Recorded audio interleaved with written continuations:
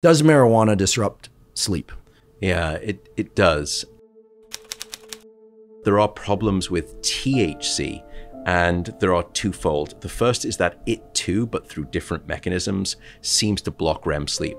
And that's why a lot of people, when they're using, will tell me, look, I was dreaming. I don't remember, many of my dreams. And then when they stop using THC, they'll say, I was having, just crazy dreams. And the reason is because there is a rebound mechanism. REM sleep is very clever, and alcohol is the same way in this sense. It's the same homeostatic mechanism. Some people will tell me, look, if I have a bit of a wild Friday night with some alcohol, maybe I'll sleep late into the next morning and I'll just have these really intense dreams. And I thought I wasn't having any REM sleep. Well, the way it works is that it's in the middle of the night, really, when alcohol blocks your REM sleep. And your brain is smart. It understands how much REM sleep you should have had, how much REM sleep you have not because the alcohol's been in the system. And finally, in those early morning hours when you're getting through to sort of, 6, 7, 8 a.m., all of a sudden your brain not only goes back to having the same amount of REM it would have had, it does that, plus it tries to get back all of the REM sleep that it's lost. Does it get back all of the REM sleep? No, it doesn't. It never gets back all of the REM sleep, but it tries. And so you have these really intense periods of REM sleep, hence you have really intense, bizarre dreams. And that's what happens also with THC. You build up this pressure for REM sleep, this debt for REM sleep. Will you ever pay it back? It doesn't seem as though you get back everything that you lost. But will you get back some of it? Yes, the brain will start to devour more because it's been starved of REM sleep for so long. But one of the bigger problems with THC that we worry about is withdrawal dependency. So as you start to use THC for sleep, there can be a dependency tolerance. So you start to need more to get the same sleep benefit.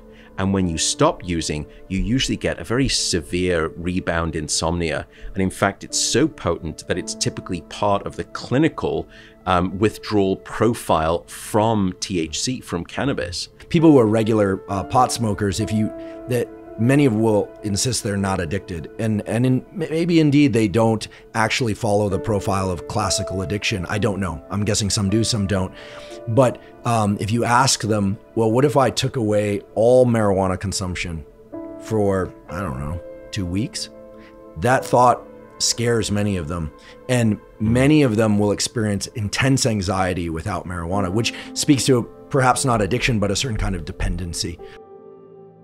Cannabis is a unique instance in which nowadays we are hearing, yes, it's becoming legal in a number of areas, and we talked earlier about why that's probably a good thing in most circumstances, but that we aren't just hearing that cannabis is safe, or it's not just being implied that cannabis is safer, but many more people are talking about the positive effects of cannabis without a lot of discussion about the negative effects of cannabis. And I realize that saying this is going to upset some people out there because I know that there are a number of people who fought very hard for the legalization process, and I want to acknowledge that.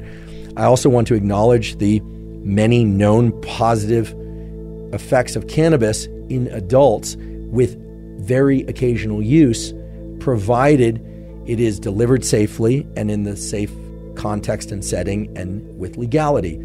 That is entirely distinct from the issue of whether or not cannabis is safe for the developing brain and body.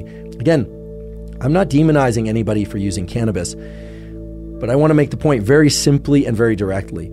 It is far and away a different circumstance for the brain for an individual to be 25 years or older and using cannabis in whatever form occasionally, or maybe even frequently, than it is for a young person aged 14 to 25 to be using cannabis either by smoking or vaping or by edible or any other form on the brain and body. It's absolutely clear that the brain continues to develop at least until age 25, and that a huge number of systems related to mood regulation, so-called executive function, the ability to organize one's thoughts, plan, and execute plans, essentially to become a functional human being, right? That's one portion of becoming a functional human being, but certainly an essential one. All of that relies on the fine-tuning of this neural circuitry that we've been talking about up until now. And it's abundantly clear that cannabis and THC in particular dramatically disrupt those processes. If this isn't clear enough just from my statements, I'd like to point to a particular paper. This is one of the more impactful papers in this area in recent years. This is a paper published in Lancet Psychiatry in 2022. The title is Association of Cannabis Potency with Mental Ill Health and Addiction, a Systematic Review. There are a number of very important points in this very fine paper. Lancet Psychiatry is one of the premier medical journals out there. And they evaluated a huge number of studies. They actually looked at more than 4,000 studies. They selected the ones that were only the most rigorous in terms of study design and analysis and rigor of conclusions. And they looked at how early use of cannabis impacted later probability of development of psychosis and other psychiatric conditions. And the takeaways from this study are very clear. First of all, chronic cannabis use, so more than twice per week, has consistently been associated with mental health disorders. I'm pulling some phrases directly from the paper. Heavy cannabis use, meaning cannabis use more frequent than twice per week, has been associated with 4 times the risk of psychosis later in life, in particular schizophrenia and bipolar-like episodes. Now, we've done an episode on bipolar disorder, so-called bipolar depression. We have not yet done one on schizophrenia, but both bipolar disorder and schizophrenia have a very, very strong genetic component. There's a 30 times greater likelihood that you'll have bipolar disorder if you have a first relative who has bipolar disorder.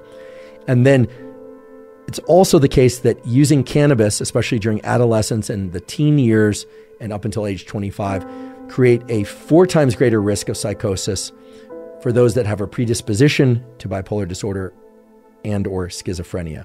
This is the first systematic review of the association of cannabis potency. And all of the data point to a very clear conclusion, which is the more potent the THC concentration, the higher probability of developing psychosis or a major depressive episode or a major anxiety disorder later in life.